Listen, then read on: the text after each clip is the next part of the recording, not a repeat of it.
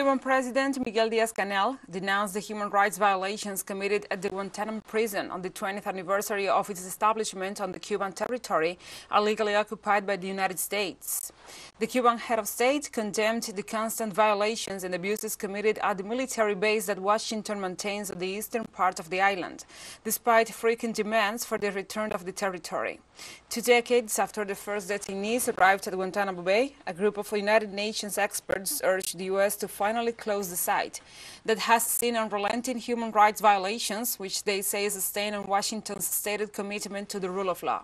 The experts also call on the U.S. government to return detainees home or to save third countries and to provide remedy or reparation for their torture and arbitrary detention.